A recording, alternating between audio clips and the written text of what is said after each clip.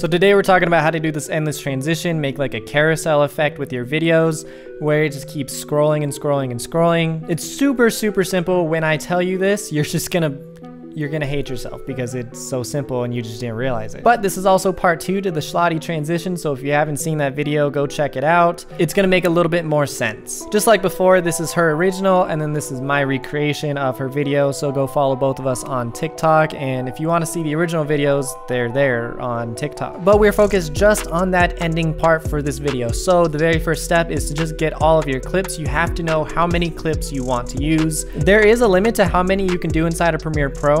You're gonna be able to do 4 full-size 4K clips, but in this case, these are vertical videos. You can see the resolution is 1080 by 1920.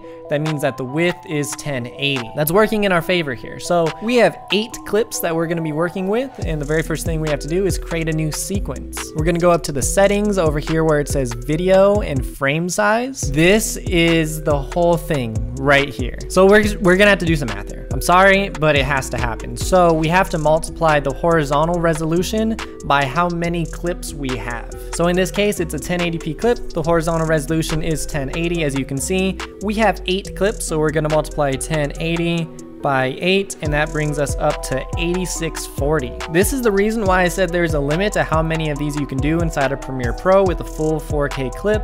I think that the highest horizontal resolution is somewhere in the 16,000 range. But here we are, we have our new resolution for our sequence, 8640 by 1920. Again, this is just gonna depend on how many clips and what resolution those clips are in. So if we go ahead and make that new sequence, you can see that we have this very long, very weird looking sequence now. All right, the only thing I did was I dragged in all of my clips. I have 8 clips, so I have 8 different layers. So now we're just looking at our very first clip, and the only thing that we have to do is come up here to position and just line these up. All right, so we got our first clip and our second clip. There's our third one, so on and so forth until you get to the very last clip. You have to keep in mind that this is a carousel. You're basically looking at these clips through a hole. So after your first clip moves out of that hole, you don't necessarily need it. What am I trying to say with that? Because that's kind of confusing. But trust me, it'll make sense in like a second. All of our clips are lined up. If we go ahead and play this clip now, you can see that as time goes on, the very first clips, they start to disappear. That's just because you don't need that very first clip anymore after it's shown on screen. So while it looks weird here, it'll all make sense in just a second. After we have everything perfectly lined up, we're gonna go ahead and select all of our clips and make a nest. Perfect. You do have to make a nest. If you try to drag in the original sequence, it's gonna try to drag in all of the layers, and we don't want that. Let's just copy this and bring it over to our original sequence. Now this sequence is just a normal 1080p clip. It's the same as our original clips. So kind of weird, right? Like nothing is happening. If we zoom out, you can see that our clip is just way oversized. It's just super long compared to what we have. So let's mess with our anchor point. Let's put this at 0, and there we go.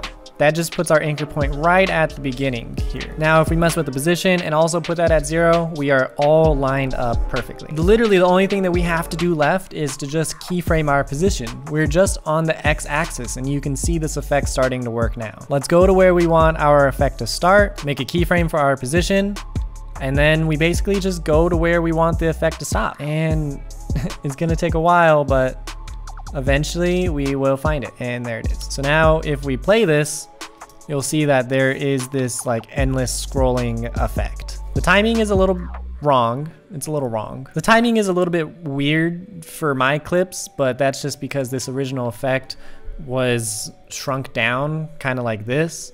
So now if we play it, then the timing makes a little bit more sense. It's a little bit off, you can see. So now you can see as we like fix the position on how it's actually supposed to look, then the timing and everything gets a whole lot better. And we can always just adjust this later. That's about it though. Like I said, it is so simple. Do you hate yourself yet? Let me know in the comments below. I'm joking. Hopefully you did learn something and it just opens up your creativity a little bit. Let me know what effects, transitions, whatever you want to see in the comments below. And again, let me know who's here from TikTok. I love seeing you guys here. And that's about it. All right.